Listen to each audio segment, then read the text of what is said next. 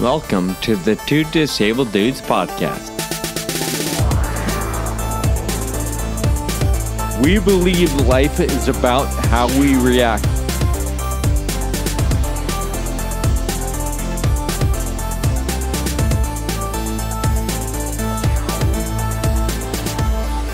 Hey everybody, welcome back to the Two Disabled Dudes podcast. In early April, we moderated a virtual patient panel with Amicus Therapeutics. It included people in 3 different locations around the world, and all Amicus employees and their families were invited to join. This was just a few weeks into the stay-at-home and social distancing guidelines, and despite global isolation, Amicus continues connecting their staff with patients and their company's mission, and we were honored to be a part of this event. If your company or organization is interested in continuing to build cohesion and momentum, we can help. Visit twodisableddudes.com or email us at thedudes@twodisableddudes.com. We'd love to connect. For now, enjoy the episode.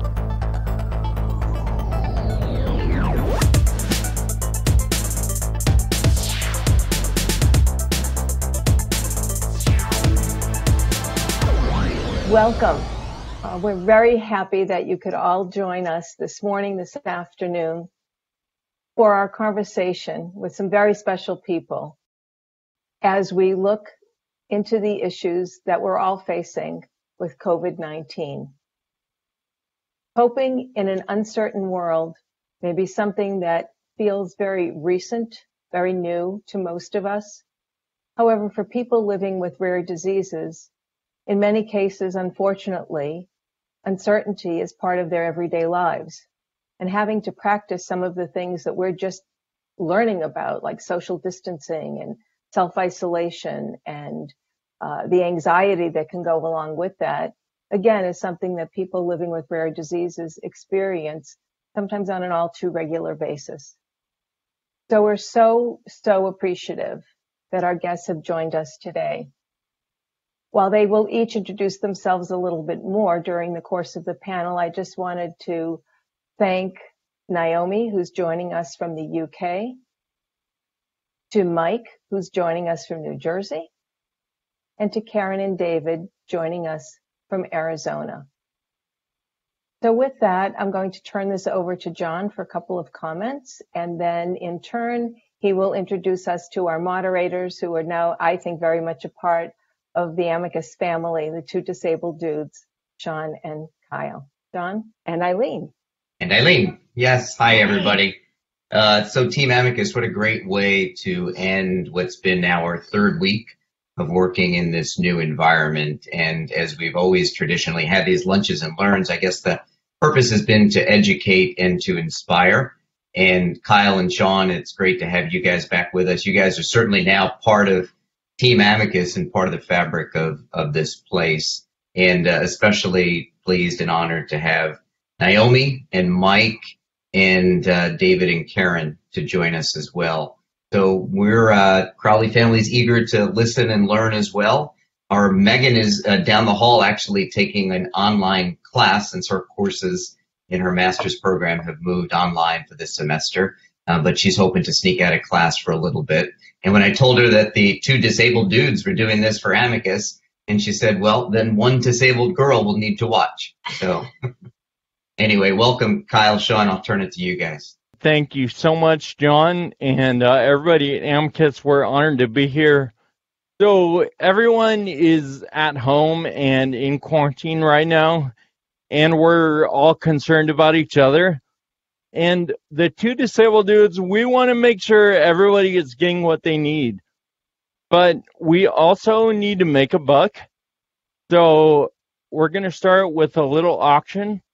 Our first item is the highest quality, organic, homemade, 2-ply, Two Disabled Dudes brand toilet paper. And we'll start the bidding at $11. As always, Kyle and I are happy to be here. We want to go ahead and get started, but I'm sorry.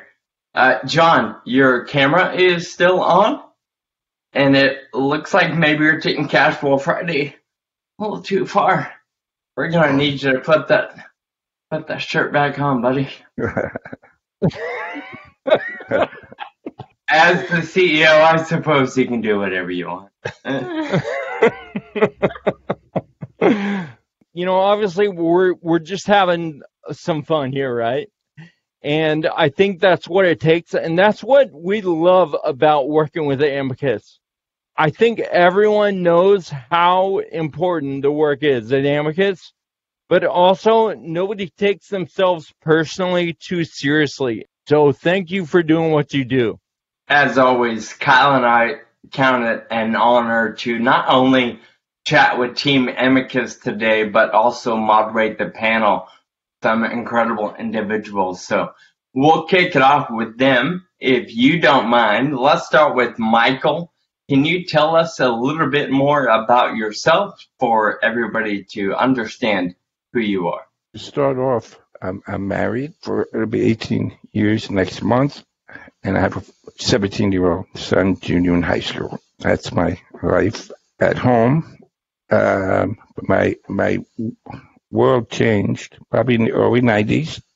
I started feeling the effects of Pompe disease, though I had no idea what it was. Misdiagnosed in 98.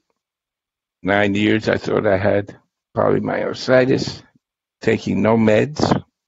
And then when my breathing got affected, I went to the ER thinking I'd be home in a couple hours with a prescription, and came back home 4 years, 7 months later. So that's with a correct diagnosis. Correctly diagnosed in 2007 with Pompe. And it's a new normal for me for the last, I guess, 13 years since I went into the ER. So got home 2011 with a diaphragmatic pacemaker. Makes my diaphragm work the way it should, so I do not need to stay on the ventilator. So I'm on it now. So I'm sitting right next to it, but I can be off for hours. Driving again. It's just a new normal. I mean, there's no walking. I can't walk, although I can transfer from bed to chair and vice versa. And but there's no walking anymore. That's done. So this is my life. This is what I've been getting used to. Well, Michael, thank you for sharing. Of course, we're going to dig into so much of everybody's story, but I'm glad that you're home and we're able to see the walls of your house behind you and not the walls of some other. That's for sure. That's place. For sure. Waking up in a hospital room for all those years, and then when I got home, it was like it was strange actually seeing my house. I can't imagine. Naomi, would you mind sharing a little bit about yourself? Yeah. So I'm Naomi. I'm 20 years old. I'd always had symptoms particularly of pain and other symptoms associated with Fabry disease, and I'd spent my whole life being told that you're making it up to get attention, you're faking it so you can get time off school. And the thing is that after years of being told this by people that much more educated than a young child, you kind of start to believe it. Oh, maybe I am kind of faking it without intending to. So when I was diagnosed, it came as a shock, not for the thinking about what the future meant, but more on the thing of wow, I guess I was right. And so it completely changed the way that I saw myself and how other people saw me. It felt kind of vindicating. And so, yeah, it taught me to believe in myself and, to not let others get you down. That's beautiful. I think it speaks to the power of how we all see ourselves, right? Like everyone can learn from that story. I love it. Thank you. And Karen and David, we will kick it over to you guys. Thanks, guys. Karen and I have twin 10-year-old daughters. They just turned 10. They're our only two children. Amelia and Mackenzie are their names. And in early 2017, right before their 7th birthday, they were diagnosed with juvenile Batten disease, both of them. And we're 3 years into that journey and learning about it every day. They went from normal, happy-ish children to now that they both completely lost their vision. They had dealt with seizures quite a bit, but thankfully we're about a year seizure-free due to some wonderful medicine. They suffer from pretty significant dementia, which really makes days both challenging and humorous based on what they're talking about. They have a lot of behavior issues, sleep, pain. Yeah, I mean, you name it. Unfortunately, Batten is a all too systemic of a disease, and it affects everything, sometimes at the same time. So we're just living one day at a time, one moment at a time, and trying to provide them with as many smiles as possible throughout the days. Beautiful. Thank you. Karen and David, I think we're going to stick with you guys for 1 second. When we were preparing for this, you talked about the challenges of visiting with others and inviting people into your home, and that is maybe not an issue right now, right? But can you talk about how you've navigated the curiosities of friends and family through this journey with rare disease? It's been a challenge to, first of all, deal with, for us to process the disease, and then also, I guess, take on the outside influences and people wanting to spend time with the girls, and also what's in the best interest of them sometimes. I think as they have lost their vision, they are much more comfortable being at home, which is understandable. We go to familiar places, but in general, they just find being at home where they can still navigate our house just easier, obviously. So it really has forced us to always, for a while now, to really be isolated into our house. And that means that if people want to see the girls, they have to come over. But it is a challenge. Part of the disease, they have extreme social anxiety.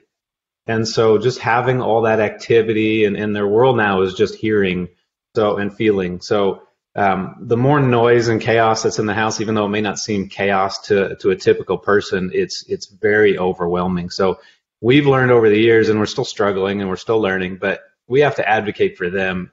Even if loved ones want to come over and spend time with them, it's not that typical, grandparent-grandchild relationship, even though they want it to be. So it's tough for us to balance that, stay away for our children's sake, even though we know you love them and they love you, but it's not what's best for them. So, in a very, very strange way, the guarantee of not being able to have people come over is kind of a nice stress reliever for us, so we don't have to deal with that uncomfortable dynamic of telling loved ones to, maybe now's not a good time. There's a lot of guilt that comes in with it, in having to shut people out, and it's in the girls' best interest, but then we still struggle with our decisions. I appreciate hearing that, because especially right now, the entire world is concerned about congregating and visiting and being close with people. And hearing your perspective, I think you're the first people I've ever heard say right now is actually a bit of a stress relief. There's a bit of a built-in excuse or reason, if you will, to to not have to worry about the anxieties that are so easily caused for their girls. Right. Yeah. Kind of a bittersweet time.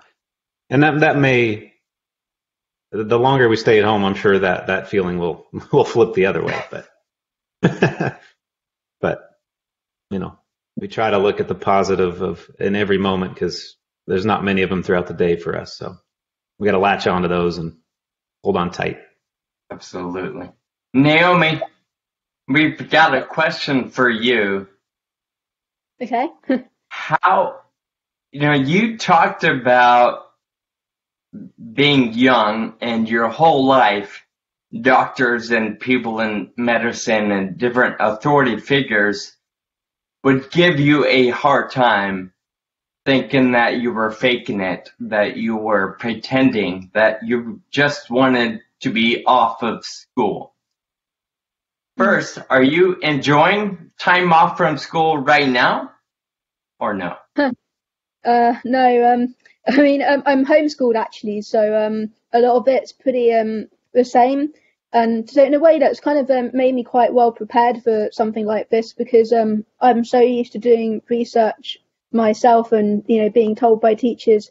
So this is what we're going to talk about next lesson. Just have fun with it.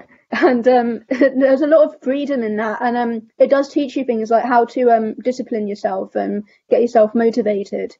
And so what I find works for me in terms of things like that is to do sort of like work for 20 minutes and then have like a 20-minute break, so that you don't get too absorbed into it. And so yeah, but yeah, it is hard, like the whole feeling of being told, oh, you're faking it. And in a way that the diagnosis was a huge positive, like I said earlier. Yeah, and I totally agreed with what was said earlier of the whole finding the positive in everything, and that even if it's as small as that, oh, but it was sunny today and I was able to look out my window, that's so good. Or you're able to read a book or a chapter or anything. I wanted to talk a little bit more, Naomi, about the years when you mentioned being young and people not believing you. How did you navigate that season? Or actually, I guess more appropriately, how did you get to a point where people really began to give you some credit and believe you? Was it only once a diagnosis came, or were there other things that you were able to do to help people understand what you were up against? So yeah, when I was about 13, so 3 years after I was diagnosed, I I've always been really into kind of writing stories, and just like kind of writing little comics when I was really young, and so I was always struggling with teachers going, so I get you've been diagnosed with this, but it's not that bad. You can still do your homework and things like that. And so I decided to write a story about what it felt like when I was in so much pain I couldn't get out of bed, and it was so intense I couldn't even watch TV because following the plot line was so exhausting. And that wasn't even like a really complicated show. And so I wrote a story about it, and I took it into school and gave it to my teachers, and they were so affected by it. Some of them were crying actually, which I was a bit sort of like, I don't know why you're crying, because I was a kid. And but after they completely changed in their attitude towards me. They were more understanding, and they realised even if I didn't get the homework in by the time it was due, I would still get it done, and I'd still understand what was behind it. So yeah, it felt really vindicating and powerful to see how something that I created, something that I did, could change the world, could change my situation. Yeah, I think that also speaks to the way we communicate to each other. You were speaking their language, right? Like, you were trying to communicate, I gather, for years, and it wasn't getting through. But when you started speaking their language, you wrote this story. That's what really turned them on. And I think that's something that we all need to keep in mind in everything we do, the different ways we communicate and taking our audience into the situation and figuring out how best to communicate to that audience. Yeah. So I want to move on to Mike, but I also want to recognize that there are 250 attendees right now. So that's pretty awesome. And it's also awesome that we don't see everyone. It's a really cool feeling to just have a conversation here. But I also want to recognize all of the family members of the Amicus employees that are joining us. That 253 is probably a lot more than that because of people watching over shoulders and who are really interested in what their loved ones do for a living. So appreciate you guys being on the broadcast.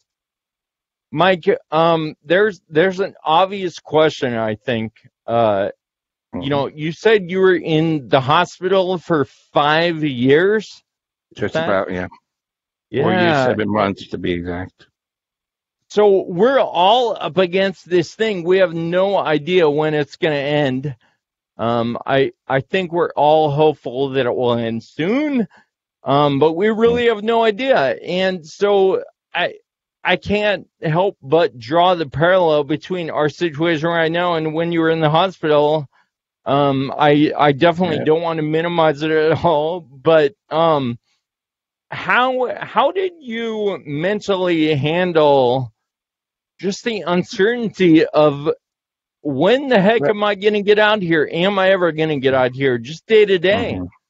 Good question. Actually, for the first 2.5 years, I was in no shape to go home. So yeah, I knew I couldn't go home yet. I had various tests done on me. I switched hospitals because I heard this one doctor said, you don't need a trach. You shouldn't have it. So it got me excited. So I had myself transferred over to this hospital in Newark, New Jersey. And now, at this point, I was on the ventilator 24/7 for like 2.5 years. So when I got there, within 30 minutes, he took it out. No trach, nothing. And I was okay for a while. But then I had a plug, or I couldn't breathe, and I think they intubated me, and then put the trach back in. And then about a week later, he says, "Well, let's try this again." Again, I was out. I took the trach out, and I was good for a while. And again, same thing happened. Couldn't breathe. And it was bad too. It wasn't just it was bad. So I put the trach back in. The doctor said, this is a month later, he says, well, I guess you do need a trach. You think? So I transferred back to the hospital I was in. And they probably said, I told you so. But whatever. But after about 3 years, I was feeling good. I was ready to go home. And I had doctors telling me, no, you're never going to be going home. You're not going to go home. Well, that's all they had to tell me. When I heard that, I was more determined than ever. And then Jane, with John's blessing, emailed me, not thinking they ever knew I existed. And they said, all right, we're going to see what we can do. And boy, my spirits were lifted. You won't believe how good I felt. And from then on, we worked on getting home. Beautiful. Mike, I'm curious, hearing you tell the story with that much detail, I'm wondering how you or anybody really, we can open this up after Michael answers. But I feel like going back and forth between a trach, no trach, trach, no trach.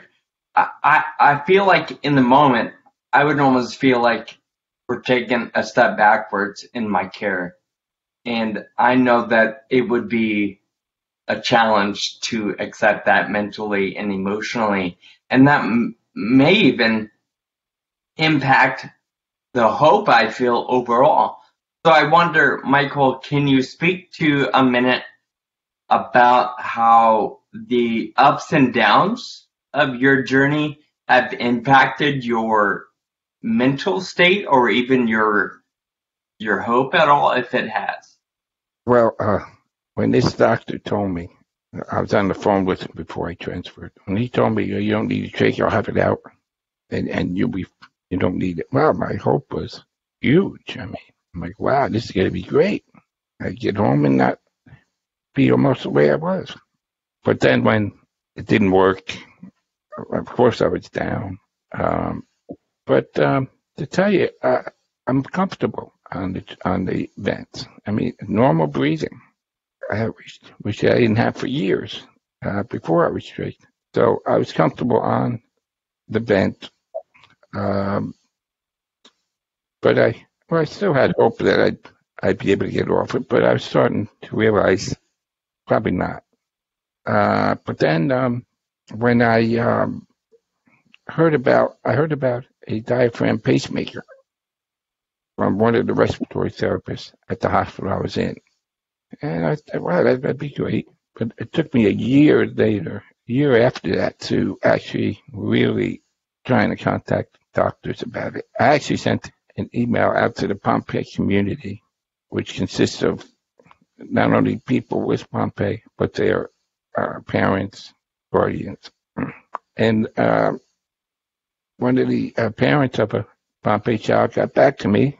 He's in Florida. He told me my son's doctor works with the doctor that developed it. And from then on, I got in touch with the doctor in Florida, John and Jane Noel. And I actually, a company down in Florida, a husband and wife team, a nurse, she's a nurse, and I guess he's the driver, drove up to Jersey in an RV, set up with a bed, and picked me up, drove me back down to Florida. And we they did all bunch of tests on me. And then I had the operation about 2 months after I got down there. And as I said, now I can be off the vent for hours. It's incredible to hear the support that you were able to connect with just Big from time, reaching yeah. out to people. So thank you for Big sharing time. that. Sure. Karen and David, I'm wondering, have you guys experienced any up and down, back and forth? I know when we spoke before this phone call, you talked about, some days are good, some days are bad. Can you talk to us a little bit about that, the way you manage those good days versus the bad days? Quite simply, we laugh on the good days and we cry on the bad days. No, Awesome. true. But that's Yeah. oversimplified. You can chime in whenever you want, but unfortunately, that disease is a pretty steady downward path. So there's not a heck of a lot of ups and downs, other than the micro of the daily smiles or crying. But so it's more plateaus. Kind of a word from our grief counselor that we hang on to. There's always these downhill slides, and then things seem to level off for a little bit before the next one. So in a weird way, those plateaus are kind of highs for us, even though they're just kind of a temporary new normal before the next dip. And those always bring anxiety too, because it's sad that even when we're in a really great moment, you question, when is it going to end? You can only enjoy it so much because you're really thinking in the back of your mind, like, this is going to come crashing down on us. It's too good to be true Not at the sustainable. moment. Yeah. And then with having the two girls, it's often one is, in her plateau while the other one feels like plummeting. So to have both girls in a good mood or in a plateau is just almost unheard of these days. You can enjoy, you're kind of trying to laugh with one child while the other one's over here, having their own issues of the moment, and they're serious issues. So it's struggle to manage. Yeah. We, our kind of daily motto is if you're not laughing, you're crying. So we try so hard to laugh. We try to get the girls to laugh. It's kind of infectious, and we can't break through a lot of the times, but we still try. So, I mean, from a small scale coping mechanism, that's what it is. Trying to find the humor, trying to find those silver linings, those happy moments. And man, some days are really tough to find that needle in a haystack, but we always look. But honestly, I mentioned it before, but we started going to a grief counselor less than a week after diagnosis, and we're still going today. That's helped us tremendously, not just deal with our own emotions of what we're going with, but dealing with the whole, self-isolation and social distancing and all that. So that's been huge for us, and we're working on it every day. Yeah. I don't know where we would be without that advice. You talk about making the girls laugh. I'm curious, are you famous for your dad jokes? Do you have dad jokes, or you're not that kind of dad? No, I'm not. But one of our daughters, Mackenzie, is really good at dad jokes. So she makes up her own. Yeah, they're hilarious. She makes up her own, and they make no sense, but they're quite honestly the funniest jokes because they make everyone laugh because they're just ridiculous. But so we just encourage her to tell jokes, instead of me telling them.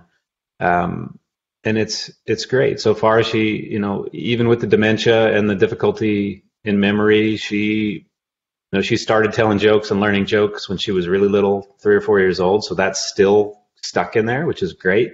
So she can still recall. Sometimes she'll just need like a word or two to trigger the rest of the joke for her, and then she can go off and tell it. So it's, but lots of tickles and just doing silly stuff. I just act like I'm 5, and then everything seems to work. So it's not a stretch for me. Yeah, it sounds like your daughter's jokes take a lot of pressure off of you, right? To come up with good jokes all the time. Absolutely. I tell you, Alexa is a wonderful tool. She'll, it's kind of a good and bad. They don't sleep. And so literally, Mackenzie specifically will stay up all night just talking to Alexa. Tell me jokes, tell me jokes, tell me jokes. And she'll wake up in the morning and tell us, 3 or 4 new jokes she learned. I love that. That's awesome. Wonderful. Naomi, what additional advice might you give to the rare disease community, or even just people in general, during this really uncertain time? So I'd say that it's a good idea to create small goals. So and they can be like do a whole lot of work, or as small as just get dressed, because just completing even something small can really help with self-esteem, and knowing that you're not just it's something that you can use to fight those thoughts that tell you, oh, I'm just sitting around doing nothing. You can say, well, no, actually I did this, so you're wrong. And it makes you feel good. Also, there's I'd definitely say don't just sit around watching TV all day, every day, because that'll get old fast.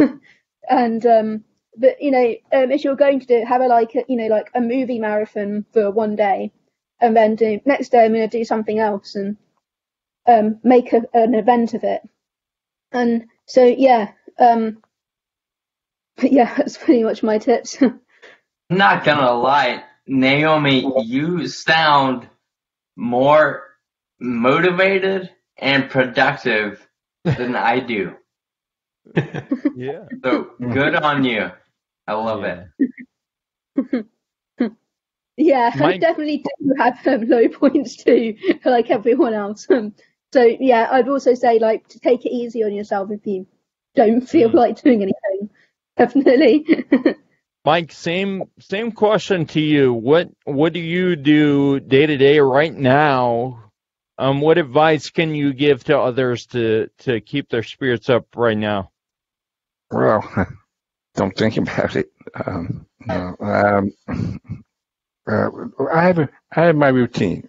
I'm home. I'm actually home alone a lot, except now. That's my son's doing remote learning, and my wife's home a lot, though she does go into the office a couple of days a week. But I do have my routine. I need help dressing. I have to get dressed and helped up. But once I'm in my chair, I listen to music. I do my crossword puzzles. Things to keep my mind occupied. Because if you're sitting there just thinking, it's a nightmare. I can't do that. I have to be occupied doing something, or else I'm just thinking, and not what I want to do. So it's a routine. Getting into routine is not bad, not a bad thing. But that's pretty much what I do. Another good thing is, excuse me. Good. Take your time. When I talk a lot, I tend to cough or need to get rid of the congestion. But a good thing to do is call people, call my friends, or I am on Facebook, but I actually gave it up for Lent. So Nice. I was tired of all the negative political comments, and I had to take a break from that. But I am on there. I either call friends or contact them through social media, and it gives you comfort, gives you support, and so between music, crossword, I'm a big crossword puzzle guy. Crossword puzzles, contacting people. I think that's what keeps me from being down. I love both of those, connecting with your tribe or your community and challenging your mind, or maybe not challenging it, but giving it some stimulation. Doing a crossword puzzle or even a traditional puzzle is probably going to keep your mind sharp or help. Exactly. Yes. Karen and David, what about you folks? What kind of advice, whether it be for a situation our world is in right now, or when it comes to caring for rare disease patients or being a family dealing with Batten or something else as challenging and devastating, how in the world do you encourage others or even encourage each other to continue moving forward every day? It sounds so simple, but focus on what's important. When the girls were diagnosed, our whole world came crashing down, and you have a whole new perspective on life. And like we talked about, just enjoying the simple things in life and those little giggles. And all the noise of just the chaos and the hustle and bustle and, just it didn't matter anymore. And slowly, over the past 3 years, that sort of life has, re-entered, and, work came back, and we started a foundation. All these things just kind of occupy us. And this virus has just kind of brought us back, not the same, but to the very beginning of the girl's diagnosis and slowing it down and remembering, we're just our little family unit and what is important. And also definitely, there's that isolation that came with the diagnosis, which other people are feeling now, being, bound to their house. And so it's true. I mean, reaching out to those friends, those little connections, again, just a small little note to someone can mean so much. And it's not even about the reply. It's just to know that, that person is thinking about you right now. Mm-hmm. I'm just going to add a little bit about, acceptance. And I don't mean that in succumbing and just, liking it, but, with a rare disease diagnosis, like it's here, right? It's real. Just embrace it. And like I said, you don't have to accept it. There's different definitions of acceptance, but you have to embrace it and move on with that being a reality.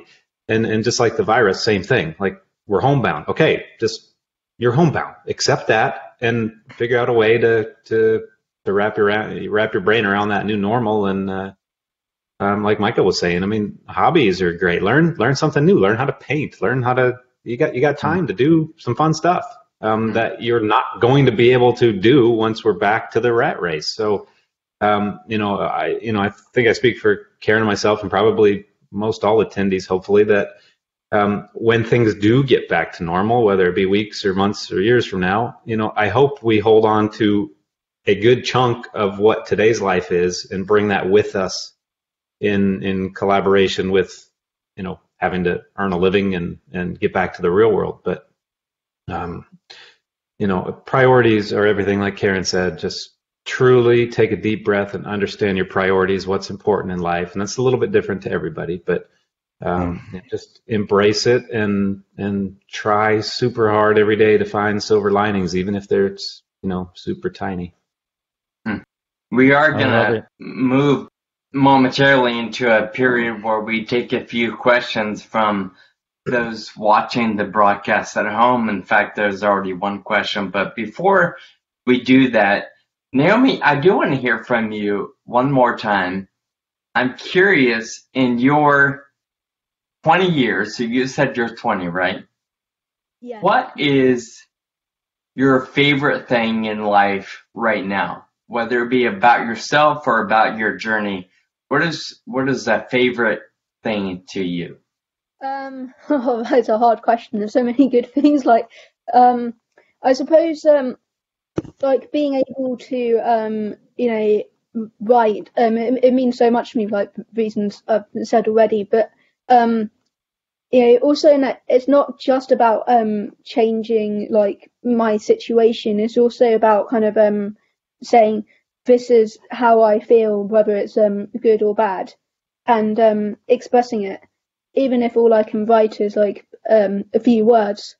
It feels good to not have to bottle it up inside, and like so often when people like ask you how are you feeling, they don't really want you to say, oh, I'm feeling really rubbish, I haven't been able to get out of bed for a while. They want you to say, yeah, I'm fine. And it's kind of like everyone expects you to lie. That's right. Definitely.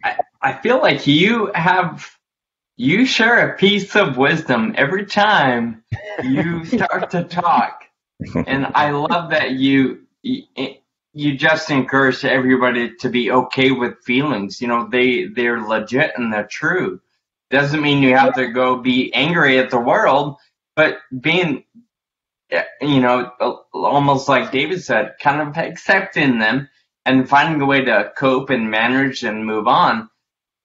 I love the way you share yourself and what you know and what you have experienced. So thank you. Before we jump into question and answers, I want to recognize that we've had a few bids on the toilet paper, and it is up to $260.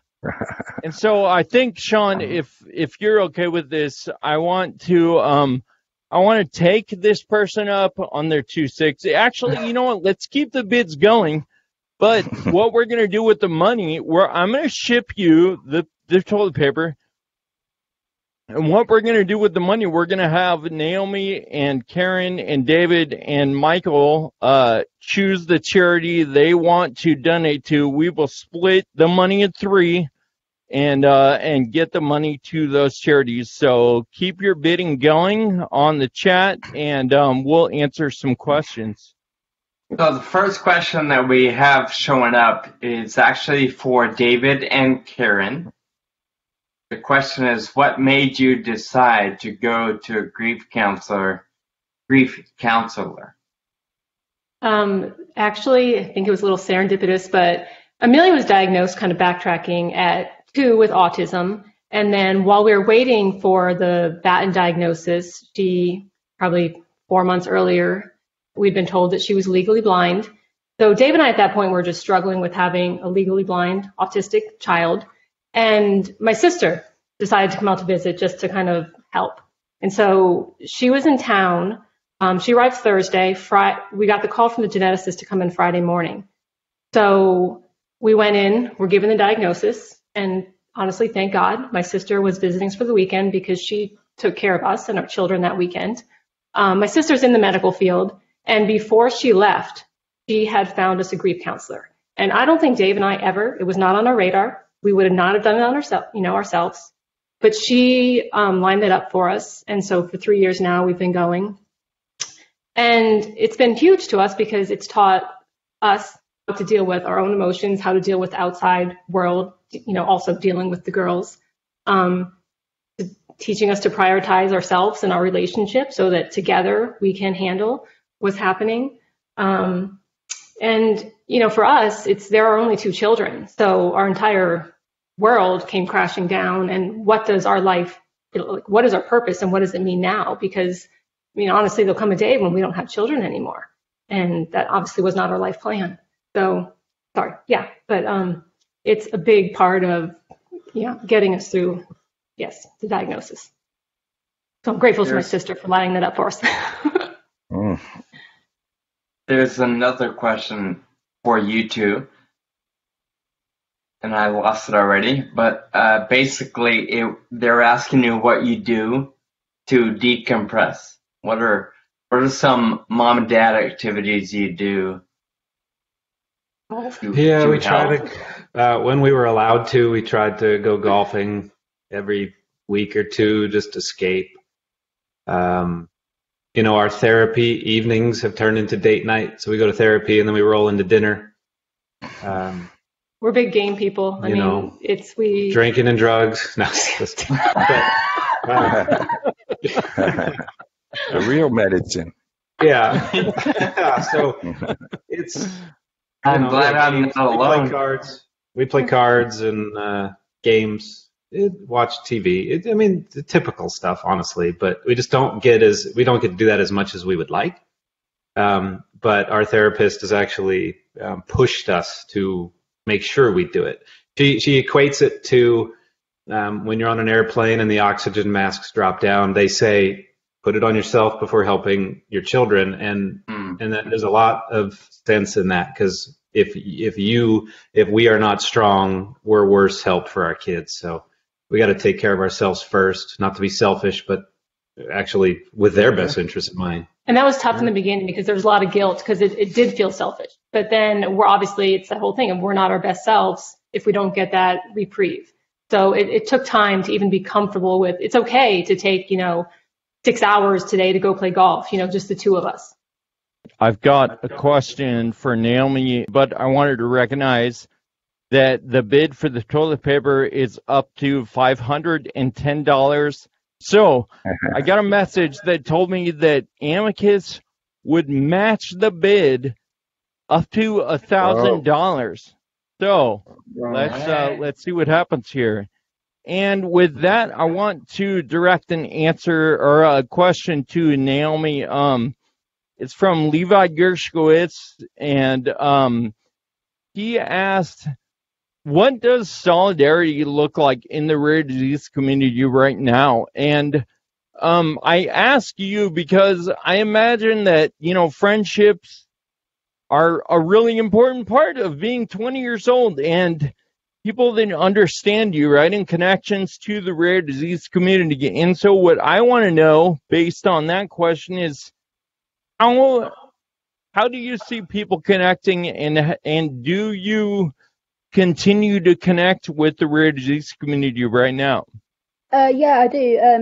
On social media, things like Facebook and Twitter, there's a lot of great groups out there, and it is really useful. And I think the most important thing right now is things like just talking to people and saying that question, "How are you?" and actually meaning it, not as like I said earlier, it's like, we don't want you to tell the truth. And so yeah, just talking to people and just connecting with people and saying, this is what I'm doing, this is what works for me, what works for you, and going, oh, that sounds like a good idea, I might try that. And I've met so many people that I wouldn't have met if I'd never been diagnosed. I've had a completely different life journey, and in some ways it's worse, but I mean, every single life has problems, and in some ways, so many of the things that have happened to me have been so amazing, and it's good to have made so many good friends and to see how, although we all might live with different lives, different symptoms, and different relationships with other people, we do have that kind of similarity that makes us human, I guess. We all have that feeling. So yeah. Absolutely. I so agree with that. It's so amazing to connect human to human on such an intimate level. Like when you connect with someone else in the rare disease community, it's a connection that you don't experience with anyone else. So yeah, that's amazing. Very good. Yeah. We are getting close to our time frame, and I see Jane coming back on, subtle way of telling us to stop talking. But No, we Jane, can probably one more quick question. I would love, there is one question that I think everybody could take a quick moment and answer, just one piece of advice.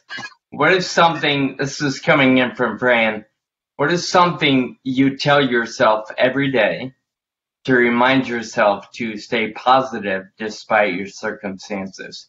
Naomi, what is something you tell yourself daily or regularly to keep yourself in a positive mindset?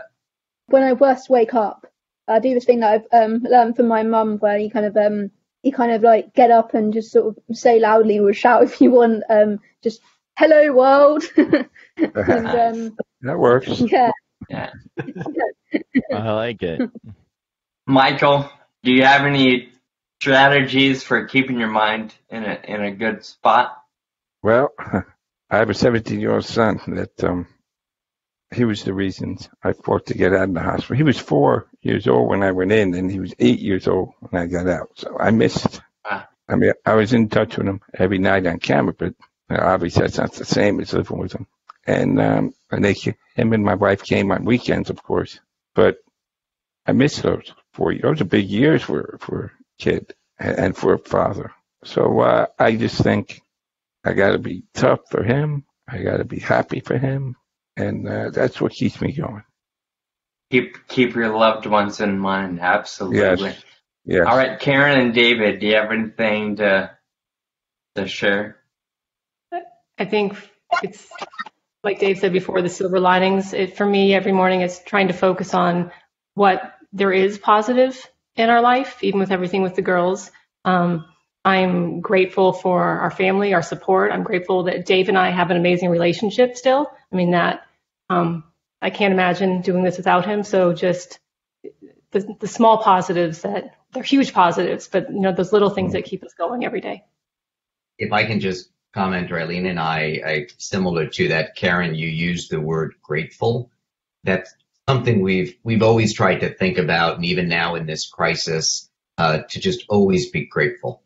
And the other part is, to remind ourselves that no matter what the challenge may be, most often it could always be worse. When Megan was little and we were getting the kids ready for school and it was crazy in the house in the morning, we had this routine. I'd be getting ready in the bathroom, shaving and putting the tie on or whatever.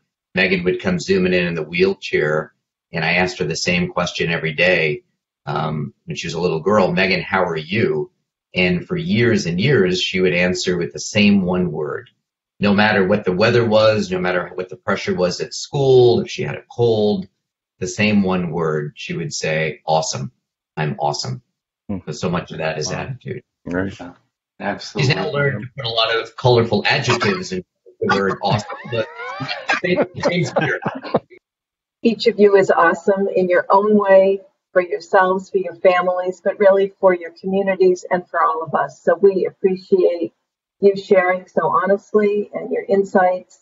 I also think that in this time, we do have to be grateful. We do have to remember the little things, what we often call, and thanks to Naomi and her mom, our good stuff. And we'll be pushing out some things to help families. And I hope that everybody found this conversation as inspirational. I wish everybody blessings.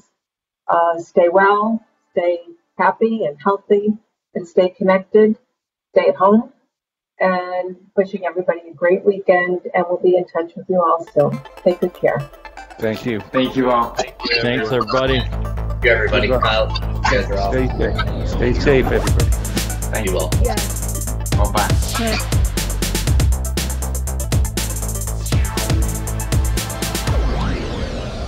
I think it's incredible that we can stay connected with people all over the world right now, even though we can't meet face to face or even touch our own face. We're grateful for Amicus and their commitment to people around the globe. Thank you to Naomi, Michael, Karen, and David for joining us and sharing your wisdom. And thank you for listening today.